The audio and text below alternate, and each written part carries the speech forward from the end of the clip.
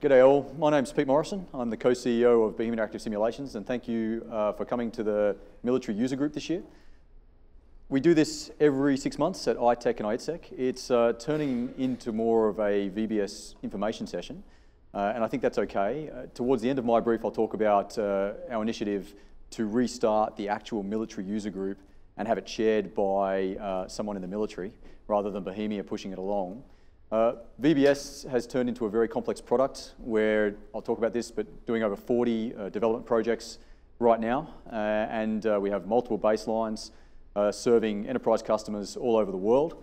So it's more important than ever that military users of VBS get together and talk about what they're contracting, what the roadmap is, make sure that BISim doesn't get paid twice for anything. I think all of this is very important. So what we're going to do today, I'm going to brief on the current status of VBS. I'm going to talk about our 2015 roadmap. Like I said, there's 40 projects we're working on, so I can't go into too much detail in the time that I have. I'll be giving you a bit of a demonstration of one of our new products. I'll be handing over to Paul from NATO ACT, who is going to give you a brief on VBS NATO. I'll be talking about TerraSim and some of the work they've been doing with TerraTools and some of their new products, and then we'll wrap up. So that's the plan for today. The idea is to keep it informal. If you have any questions, just speak up. If I'm talking too quickly, just throw something at me. I've got a lot of people here from BISim who I'll introduce in a moment. This is your opportunity to ask the developers questions. We've got Mark, our CTO. Mark, just stand up, please. Mark, of course, has been with the company for many years. Basically, everything in VBS is his fault, and he can answer your technical questions. I've got Earl here, who's currently from TerraSim, at TerraSim. So you might know Earl was previously one of our directors within BISim. He's now moved across to Pittsburgh. I'd like to introduce you to Rusmat Ahmed, who's just joined us. He's taking over as head of sales for EMEA from me. I personally am going to be focusing more on my chief product officer role. So I'm the guy that is formulating the roadmap. I'm the guy that's going to come and ask you for your feedback, what can be changed. I manage all of the internal projects for BISim. So there's a CCB process, I'll talk to that, and there's a big long list of improvements that I've prioritized that go into the CCB for development in the next iteration. We've never had that before, and so I'm very excited to be getting out of sales and getting closer back to the product, and Rusmat's taking over from me. Eva, I'll introduce you in a minute. The other person we have up the front here is Ollie. He's working in product management with me. So that's the agenda for my brief. I'll give you an update, I'll talk about some of our projects, look at some key enhancements, talk about 2 new products, and then I'll quick look at the roadmap. So an intro to BISim, we're now at about 220 staff. We've grown, we've almost tripled in size over the last 2.5 years. The main reason being that we were acquired by a private equity firm called Riverside. And they've been fantastic owners. They've really invested in BISim and allowed us to do internal projects. I actually have R&D money now that I can spend on making these products better, and I think you're going to see the fruits of that labour. We are not a systems integrator, so we don't want to do anything that involves hardware.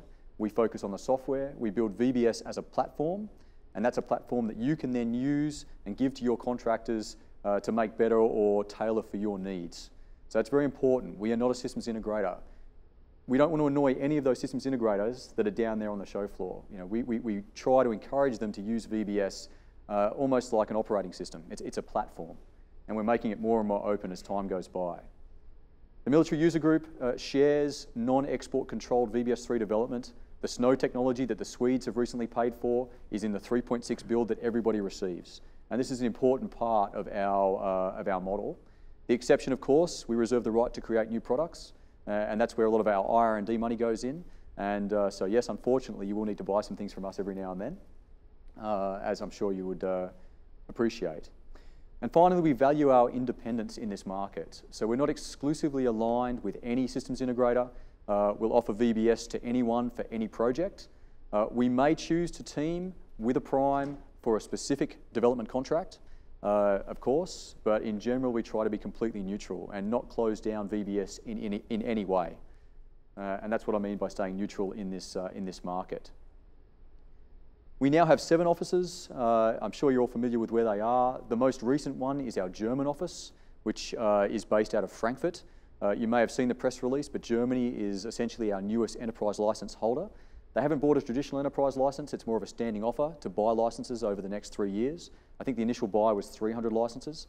So we're very happy to have opened up our German office and be supporting the Bundeswehr.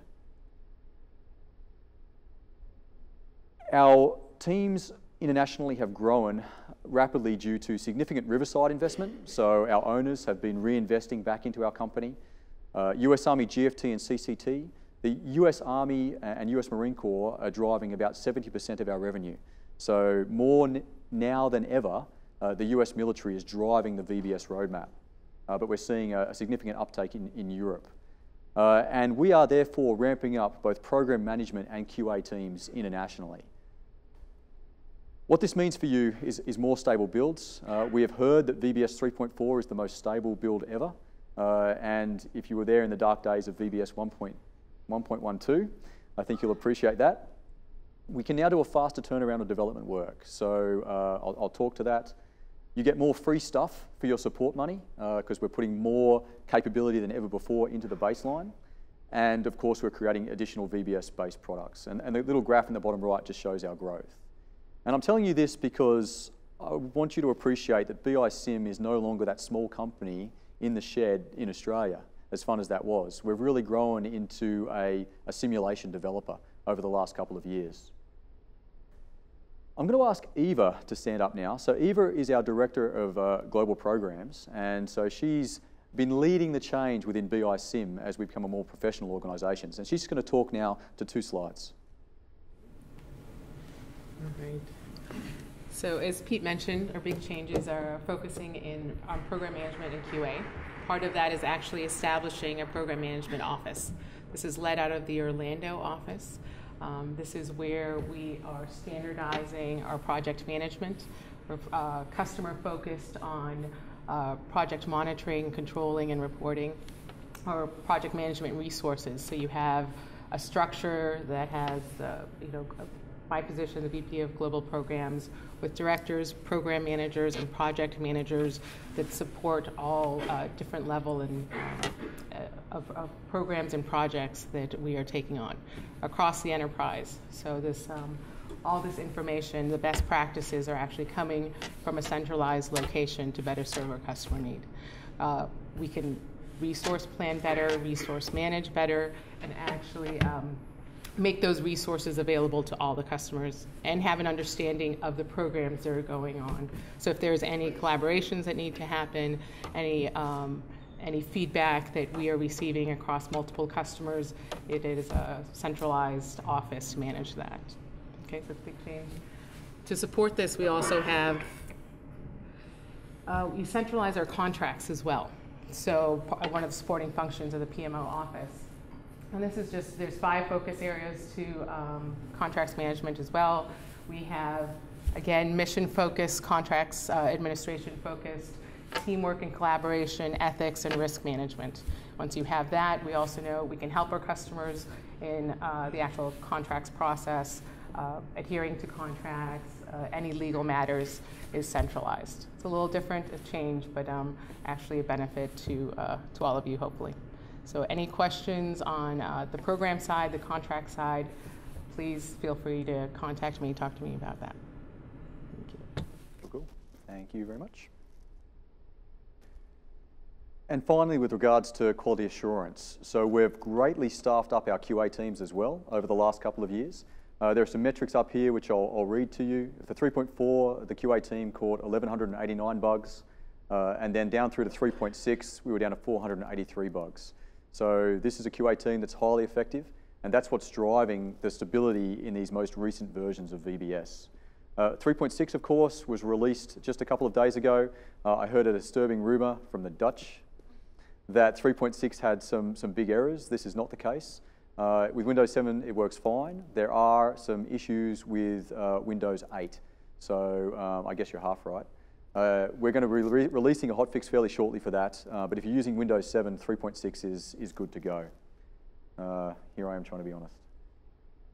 Okay, so in 2015, we're also investing in our build and distribution system. So we have many baselines of VBS now. We're trying some new things. We're doing a lot of hotfixing. We recognise that the Dutch and the Swedes, for example, Once they test a baseline, that's what they want to roll out. So we might complete the PTRs, make those fixes back in their same baseline to deliver them more robust software. So previously it wasn't possible for us to do this, but that's one of the kind of things that we're doing. A complex slide, which I know you're not going to be able to read at the back, but I'm just going to talk you through it. We employ the agile development method. People like Eva are helping educate our company about how this should work.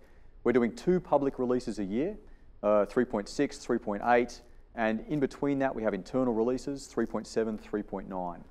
So what this means is that we would like your development to be scheduled within our iterations. Within each iteration, we have a number of development sprints and a hardening sprint. It might be hard to see, but at the top line here, we have product management planning. That's our CCBs. We have 4 CCBs every year, and that's where we prioritize all the work. Development contracts, of course, come first, and then internal projects come second. We plan it at the CCB, work starts, and we go through the sprints, the hardening sprint. We conduct regression testing. We integrate the third-party software. We do all of the documentation, and then we release. And it's a circular process in the sense that at any point in time, documentation for the last release is ongoing while they're building the new release. So it's a very robust method, and we've been doing this now for a couple of years, and we've got very, very good at this. And again, we would ask that development work fits into our iteration schedule.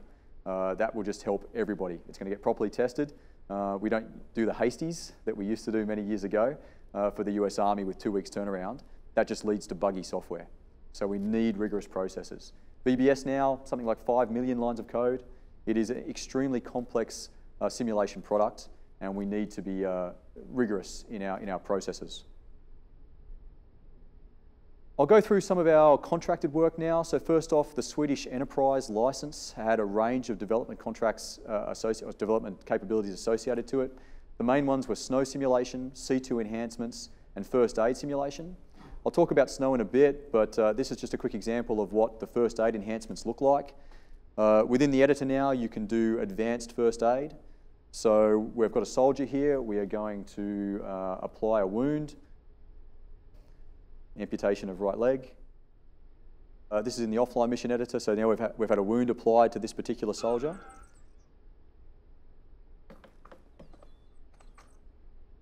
So now we go up to that soldier and we see in the action menu that we can conduct first aid.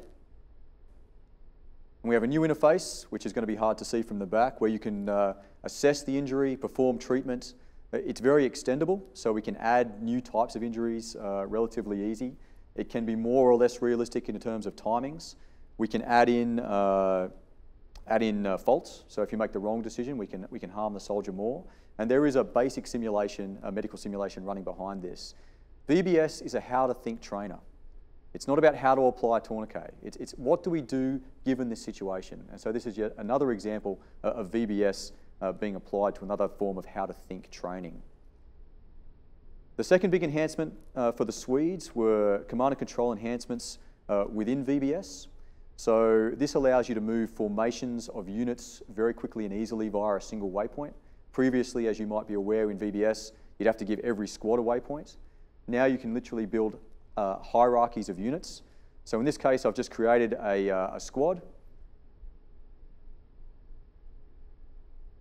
I can now create what we're calling a higher echelon group, link the squad to the higher echelon, copy and paste. We just created a platoon, create another higher echelon unit, link to higher echelon again, and then we can copy and paste our platoons. And we just created a company. So this is capability that is in 3.6, correct? It's in 3.6. So all I'm doing now is just renaming the platoons and companies very quickly. So A company and platoons 1, 2, and 3.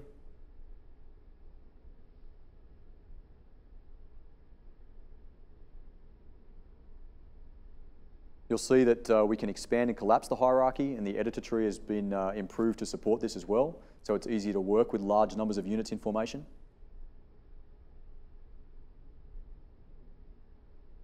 And then in the C2 system within VBS3, the video is almost over, we can see them moving into a company level formation, and we can apply a waypoint to the company commander, and the entire formation will move as one towards the waypoint.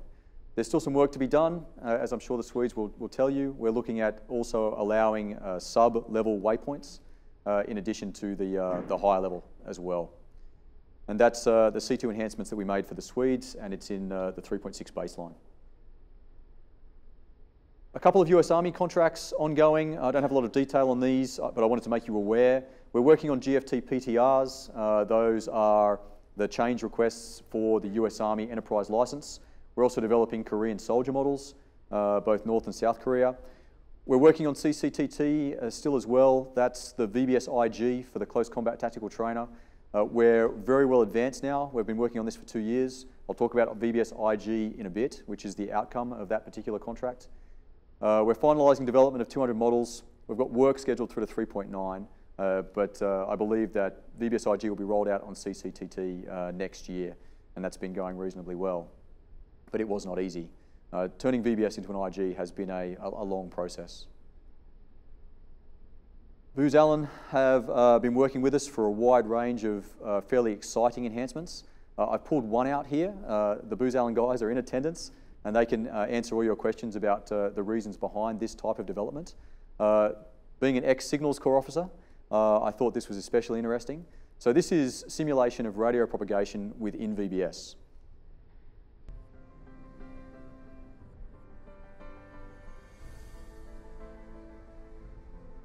Introducing VBS3's new electronic warfare capabilities. These new capabilities simulate and visualize radio frequency propagation so commanders can learn how to understand and control the virtual electronic spectrum. Simulating wave propagation physics, VBS3's electronic warfare capabilities realistically approximates line of sight to show how objects such as buildings or landscapes can degrade electronic transmissions. With these new capabilities, VBS3 simulates transceivers, transmitters, receivers, direction finders, scanners, and jammers. These simulated devices are attachable to any vehicle, unit, or object in VBS3. Adjust frequencies, volume, antenna type, and more in VBS3. So you get the idea. It's a fantastic enhancement, and one that I wish that we had when I was a Signals Corps officer. I would have actually understood something, potentially. And yeah, we haven't put this into the baseline yet. It's been developed in the United States, but it's not ITAR controlled. And so we'll work with the US team to see when we can get this technology to you for broader use outside the US Army. Any questions on that at this point? On the radio stuff? Do you want to add anything, Jim? Okay, cool. We're doing a lot of work for the US Marine Corps. One of the projects is called the Green Gear integration. So that's integrating VBS with US Marine Corps command and control systems. And for the Marines, we're working on the squad immersive training environment enhancements. Most of that is now finished. I've got a couple of screenshots here of what we've done. So this screenshot shows an integration between VBS chalkboard and the after action review. Chalkboard allows you to draw, essentially, on the VBS map or on the VBS 3D terrain for any purpose. And again, this is another capability that we haven't decided what to do with. It is my intent that it be included in the baseline, and we just need to formalize that. I'm not allowed to make sweeping statements anymore about what we're going to do, but I'm hoping that you can see this in your versions in the very near future. And the second improvement was Sketchpad. So you can draw a diagram freehand, as you can see here in the middle. You can save these, you can share them with other participants on the network to describe a plan, essentially, within VBS in the real-time editor. So that's what we're doing for the US Marine Corps. We've got ongoing work happening for the Dutch. We're trying to close a couple of long-standing contracts. So NL Orbat and NL Oostorp. So that's a terrain work and also 3D model work. We're talking to the Dutch about, well, we actually are contracted to do additional development, some CV90 fire control system enhancements, similar to what we did for the Challenger 2 for the UK, and also VBS2 V2.0 Lite. So ongoing work there for the Dutch. We're working with an Italian industry customer to do wildfire simulation. And this is another exciting enhancement to the engine. Of course, bushfires are a serious obstacle on the battlefield, and so that's why I approve the work to go ahead. We don't do any work that's not related to the military, generally. We're very busy. There's a lot of opportunity in the military. We don't go off and do first response scenarios. We allow other contractors to do that using VBS. What this is an external fire propagation model connected to VBS. What we've done is extended VBS Fusion to allow this industry customer to essentially simulate fire within VBS.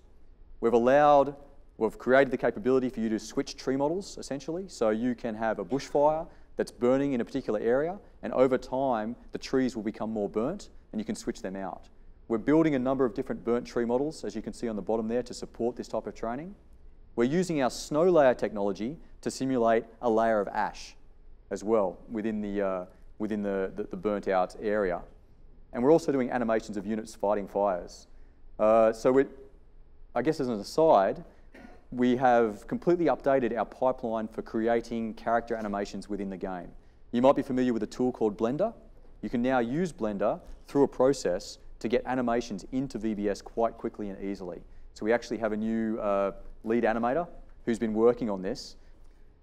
So this is a list of the internal improvements that I am managing within VBS. So this is what I'm so excited about getting back to next year, is actually managing the roadmap, essentially. That's what my #1 job within the company is going to be, starting in January. So there's a massive list of to-dos that's managed and prioritized by the product management team. It's myself, Ollie, and Stephen Jedlicker in the US. We're the product management team within Bohemia. So I'm going to read some of the current efforts that are happening right now in 3.7. I'm going to move fairly quickly. First off, applying raycast wheels to all vehicles. That will improve the physical simulation of vehicles across the entire VBS range. Sea states and maritime improvements, I'll talk to that. Making sure that all aircraft are simulated using PhysX. Our old physics model is now gone, and everything within VBS is simulated using the PhysX physics model by NVIDIA. Improving the compass readability, adding an undo feature in the mission editor. It's been a request for about 10 years, and I'm sure it'll be well received. Unit path recording, the ability to record from the first person perspective, running around within the virtual battle space, to be able to play that back later during a scenario. So if you're doing a very complex scene, maybe you're shooting an animation, or you're making a complex urban scenario, your administrators can play through from the first person perspective, record each unit's actions, and then play that back using artificially intelligent controlled units. So this allows you to create very complex scenes relatively quickly, and that should be a big improvement. We're creating a tiny build of VBS 3 with minimal content. Right now, VBS is sitting at about 30 gig. The tiny build will be tiny, and it will help us with things like IG, where you don't need all of the content that VBS provides. Some of the future efforts, 3.8 or later, action menu rework. The action menu's been there for many years. It's a little tricky to use, and it's foreign to most gamers, so we're looking at reworking that. Updating the user interface, overhauling the control scheme. I'm not sure if you're aware, but there's been a renaissance when it comes to consoles. Most soldiers these days are much more comfortable using a console controller, like an Xbox controller, than they are using keyboard and mouse. So we want to look at potentially making the default control scheme for VBS be an Xbox controller rather than the keyboard to speed up that learning time. So that's something we're going to look at. Upgrading the 3D models, we've started that process already. 3D models, of course, come with a price. We can make photorealistic 3D models, but how many of them do you want to render at once on the screen? So we need to tread carefully there, but we're always improving our 3D models. Improving the realism of the Vector 21 and Dagger that's in VBS 3 itself. Introduce swapping of gear. Right now, within the mission editor, there are hundreds, potentially thousands of unit configurations. A different unit is required for helmet on, helmet off, so on and so forth. So we want you to be able to swap that kind of gear either at runtime or in the editor to make things a little bit easier to use. Do over the video options. At the moment, the video options are a little bit hard to understand and potentially not not as relevant as they once were, so we want to make that easier to use. We want some kind of auto-detect feature for the correct video options when you first install VBS. Supporting SLI. Right now VBS does not support SLI, and we're looking at that, as well as making many 2D map improvements. Now I can provide a more accurate list if you contact me separately. It is a long list, and I would hope that it's something that the user group could help me with in years to come, but I'll talk about that separately.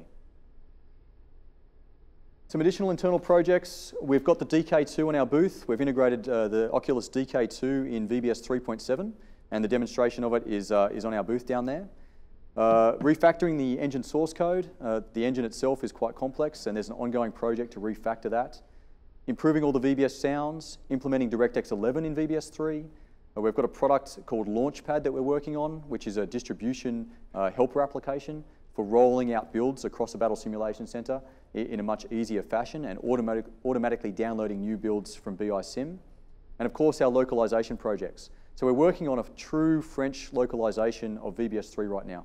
So that's French language, French voices, and building up the infrastructure to support easier localizations in future. And right on the heels of the French project will be the Spanish language, and more to follow after that. Some key recent enhancements. You've probably seen this video already. VBS now supports terrains up to 2,000 by 2,000 kilometers in size. There is a video. I'll show a little bit of that in a second, but we're demonstrating this on the booth. We had to optimize the way that VBS deals with configurations for large terrains. Previously, it would take about 25 minutes to load a terrain this big. Now it can take under 10 seconds to load the terrain before it starts queuing up the animations. So it's very quick to load this terrain, and it supports high detailed insets.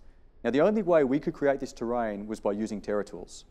And as I go on in my brief, it will become very obvious why BISim acquired TerraSim, because they have all the smarts when it comes to dealing with large area terrains, this huge amount of terrain data. I won't let this video run in its entirety, but, and like I said, we're showing this as a live demo at our booth. But what you're seeing here is the high detailed inset within the border terrain. It's the East Coast United States. It's a littoral environment, so it has all the coastlines and the major rivers on the side. It supports all the features of VBS. So all the features of VBS within one really massive terrain area. In fact, in the interest of time, I'm not going to let the video run all the way through. If you're interested in this, please come to our booth. It's quite a feat to see this in the current version of VBS. Maritime enhancements. So VBS now supports sea states 0 through 10. I should say VBS 3.8 will support sea states 0 through 10 with variable opacity and watercolor. We're working with PhysX to simulate the ships on the maritime environment at a high level of realism. We're doing scripted particle effects, we're doing ship wakes, and we're doing a wide range of buoys. So this is on display at our booth, and of course I have a video. I'm not sure if you've all seen this. This is just the very beginning. This is the first prototype, and we've already achieved quite a high level of visual realism within the sea states. Snow simulation. Apparently it snows a lot in Sweden, and they requested a quite realistic simulation of snow within VBS. This has been completed in VBS 3.6. We have a snow layer that can be changed on the fly. Vehicles will get bogged in the snow layer, and infantry soldiers will slow down when they're walking through deep snow. And artificially intelligent units will actually choose the easy path through the snow. We've done a simulation of snow compression. So if a tank drives across the snow and the snow gets compressed, then it's going to be easier to walk across than if it was just fresh snow. It's again on our booth, it's working right now. Jimmy took a video of our demo at the booth just this morning. So this is what's running at our booth here. This is about 1.5 meters of snow. As you can see, the snow is built up over the top of this vehicle. We're going to get into the vehicle. The soldier can't run, by the way, and the soldier is sinking in the snow. Now that we're in the vehicle is not going to move because it's buried in snow. We can plow the roads. So road plowing can be on or off. So the roads have now been plowed. The snow has been built up to the sides of the roads, and all of this is happening procedurally. This is a desert terrain. And if you visit our booth, you'll see the guys and girls there can turn the snow on or off with a simple script command. This is an Afghan terrain. You'll see that the buildings have snow caps, so we support snow caps on buildings. The snow caps on buildings aren't procedural. We had to run an offline process to define where on the buildings snow will sit. It's just a little too complex to do that at runtime. But all of the snow that you see on the ground is being applied at runtime through our Biotope technology. So we're driving along down the ploughed road. If we were to drive off the road, we would become bogged. What you can see ahead is a river. That river is presently impassable because it is water. Again, we can freeze over water, well, in this case with a simple script command. That water has now become ice, and the snow will again build up on the ice. And we can cross that, what was previously a water feature. I'm just going to let this run for another 20 seconds or so.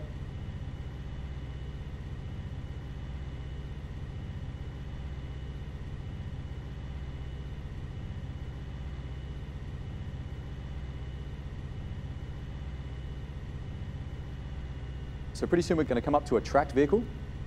Now tracked vehicles can push through deep snow, unlike wheeled vehicles.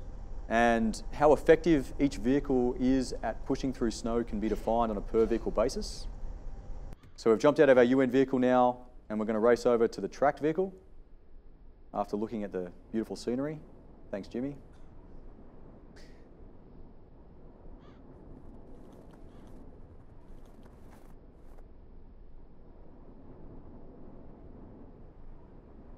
So we've entered the tracked vehicle, and the tracked vehicle can push through the deep snow.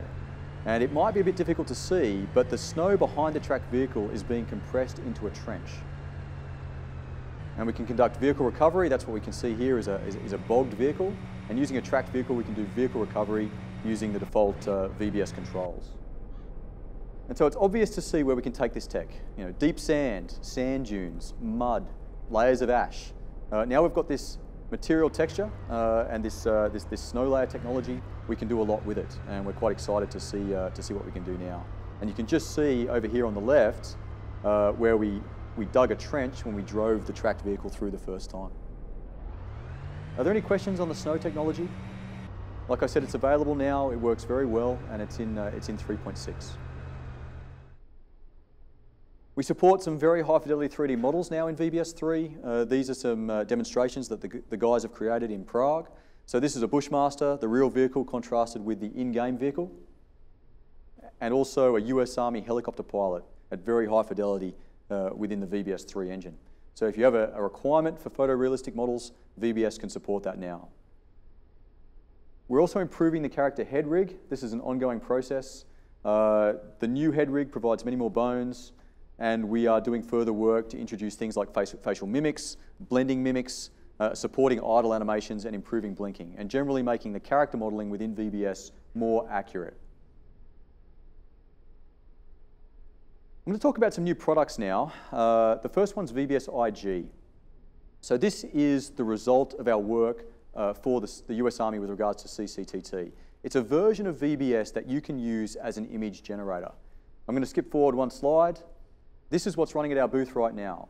What you have is 3 channels of the VBS IG. Each channel is running at 60 frames per second in a default VBS terrain. So we haven't reduced the fidelity of the 3D models in that terrain. What we've done is spent about 18 months optimizing the VBS engine. And Vladimir, who's actually put your hand up, Vladimir, he's our engine architect, was responsible for this. He's been involved with our game engine now for many years, far longer than myself or Mark. And he was leading the charge to optimize the engine for this kind of usage. The CCTT had some very demanding requirements, view distances of 100 kilometers, object draw distances of 7 kilometers, and support for 500 entities minimum, running at 60 frames per second. So we have to optimize the engine to a significant degree to support its use as an IG. You can connect the VBS IG to either the VBS IG host, so that's a version of VBS that's talking SIGI, or you can connect it to a legacy host, like we did in CCTT. You can connect, if you're using the VBS 3 host, you can connect normal VBS clients to that host. So it's very easy, trivial, to connect classroom trainers to simulators running the VBS IG. So this is in the final stages of productization. It's available early next year. We expect by March. And contact us if you would like to know more about the VBS IG. And the last thing I'll say, what you see at the very bottom there is VBS running on a Surface tablet.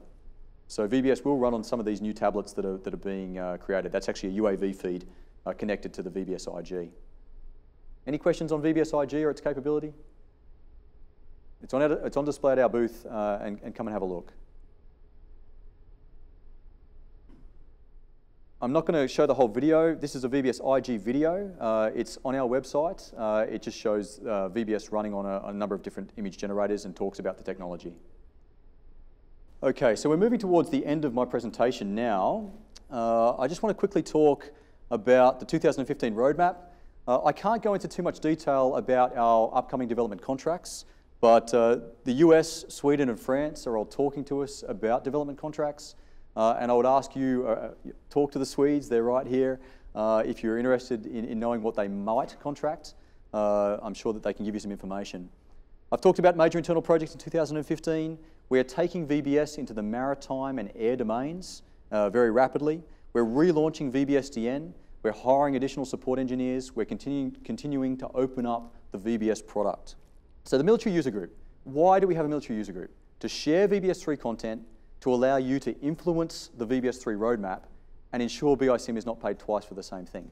Many years ago, a gentleman by the name of Tom Mowat, who's sitting at the back of the room, used to chair the military user group. Tom then got deployed, and ever since I have been performing that role, but that's not necessarily healthy for a product like VBS. I have my own agenda, and I think it would be much more healthy for this user group if it's chaired by a military person.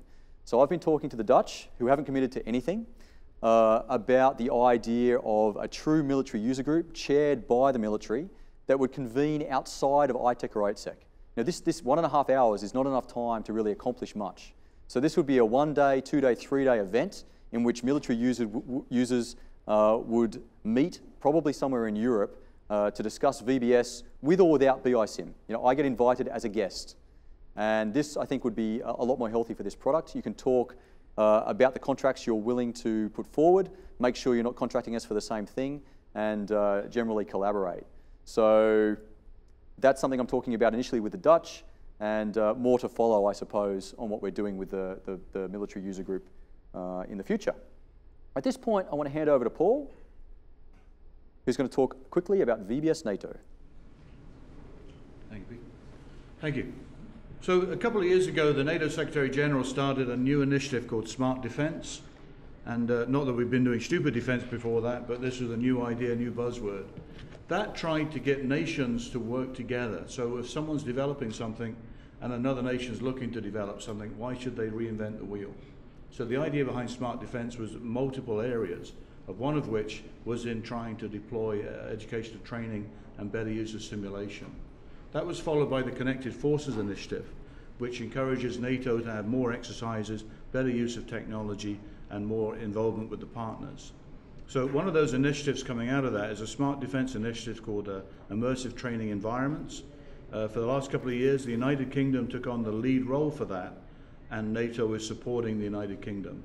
So what we've done, we used to have VBS2 Lite, and we would give that away to any NATO nation or any partner nation for them to look into what is VBS, will it work for us, and then try and connect us all together to do distributed training. The limitations of VBS2 Lite were too much, and we couldn't really use it the way we wanted to. So this September, we've started a new initiative where we bought 50 VBS3 full licenses, and we loan them to you as a nation, as a partner nation, or as an entity within a nation to experiment with, to test with, to try and collaborate with other nations or collaborate with us. And for a period of 4 to 6 weeks or whatever, you get a full license, you get BI support in delivering it, configuring it, using it, and then at the end of that, you give us back the license and you share with us what you did and how you used it, and hopefully as a continuum, as a consortium, we can work better ways to go together. Linking to that will then be a database where you can go to and pull down scenarios from other people that have done stuff, And I was talking this morning, if you could go in and there's a whole menu of different scenarios to fit your goal, you can plug that in, use that as a template, and then build your own one, and then hopefully put yours back into this shared library. On top of that would be assets, so if you developed assets, you can put them into the shared library, and as well as any data terrain or any special exercise terrain you've created. So we're trying to create two things really, a distributed training environment where we learn together. For coalition training within NATO, you can practice prior to deployment, you can work with your coalition troops, you can share ideas, you can train together, and then when you go to the actual exercise or the deployment or the operation, you're far more effective on the first day. And second to that is this database of equipment, assets, tools, terrain, whatever, where we can share ideas, blogs, community, and that I think will link into the user group as well, that it will be the driving force to sort of to make us all work together and to share. So I have some trifolds down here if you'd like to get involved. We haven't been overutilized at the moment, we just started, so we have a lot of licenses available till next September. So please come and talk to me if you're interested. Thank you, Pete. Okay. Okay, cool. So I'm just going to, you've been very patient. I'm going to ask you to sit through one more presentation, and this is the TerraSim presentation. I'm going to ask the TerraSim guys to come up, please. Don't worry, you don't need to speak. I'll do all the talking. But I just want everyone here to be aware of who they are. So we have the who's who of TerraSim here. Earl, who I introduced, Dan, who's one of the lead developers, and Charles. So these guys from TerraSim are obviously responsible for TerraTools and associated source data preparation products. And I just wanted to point out that they're still a separate company. We've kept TerraSim as a separate business unit, essentially. They continue, just like BISim, to be neutral in the marketplace. They continue to support many different runtime formats. That includes other game engines, and we're quite proud of what they've been able to achieve. So thanks, guys. You can take a seat. I just wanted to introduce you quickly. I'm just going to present some of their slides now. And now, I'm not from TerraSim, but I'm going to do my best. And Earl, you're going to get up and shout at me if I say anything wrong. This is a relatively short presentation, but and then I'm going to let you guys go if there's no further discussion. So first off, the big news about what TerraSim is showcasing at ITSEC, TerraTools 5 and Extract 2.1. So TerraTools 5 is the tool that's been used to create the ECGT terrain. If you want to create massive terrain areas for VBS3 or any other runtime, then the TerraTools Batch Mode Manager will help you do that with interior generation as well. So that's buildings and the like. Extract 2.1 is also been released, and I'll talk about that in a minute, and Material Map. Material Map is the application that allows you to quickly create surface materials for VBS or other runtimes in an automatic manner. So rather than saying this is pine forest, this is grass, Material Map will look at a satellite texture and conduct that process for you. So TerraTools 5, we talked about Batch Mode Manager. I'm going to just bump across one more to show you this. So it will move through a terrain tile by tile and conduct that procedural generation for you for your offline terrain database. It also creates enterable buildings. So this picture here, which for some reason says O, is that intentional? On the left, you can see what the shape files look like. These were the building footprints. And then the TerraTools product and Batch Mode Manager can automatically create enterable buildings, and these can be quite complex and multi-story. So here is our OH. As you can see, complex multi-story buildings, including underground areas, which is fully supported by VBS. So that's what TerraTools can do. And this contrasts a first floor blueprint with what's been procedurally created. Is that correct? Yep, so that's actually the blueprint tool for manually creating high detail interior space. Then I was not correct at all. Thank you, Will. And yes, this will be the final building model, correct? Yep, and soon to support procedural destruction. Okay, cool. Soon to support procedural destruction as well. And the final P3D model within VBS. So I'm moving very quickly through these slides. So here we have Material Map. So Material Map, like I said, automatically classifies the surfaces of landscapes. So you can get the correct biotopes, for example, within runtimes like VBS. And that's on display at the booth. TerraTools now supports extended surfaces and biotopes. This is the Colorado terrain. That's what we're looking at here. And so this is a biotope. You've probably heard me talk before about biotopes, residual biotopes. The East Coast gaming terrain, 2,000 by 2,000 kilometers, billions of trees, far too many to store the individual positions of. So we need to use biotopes. And TerraTools fully supports that now. So Extract is a tool, it's a source data prep tool that allows you to extract geospatial source data from legacy terrain databases, supporting those various formats. And we also are currently working on a project to export from the VBS format. And you should contact us if you're interested in that. If you've got a VBS terrain that you would like to correlate with other simulations, then come and talk to us. We are looking at doing that right now. So you can see what's new in Extract 2.1, support for OTF8, extended open scene graph support, and bug fixes. I'm going to move through this pretty quick. I spoke about material map. You guys are demonstrating material map at the booth. And like I said, it is a necessary tool if you're creating big VBS terrains because it creates the surfaces automatically. Now supports vector feature data, image classification remapping, VBS3 extended surfaces. VBS3 used to support only 6 surface types, and now we support 256 surface types. And it's easy to use. Can you talk to this, please?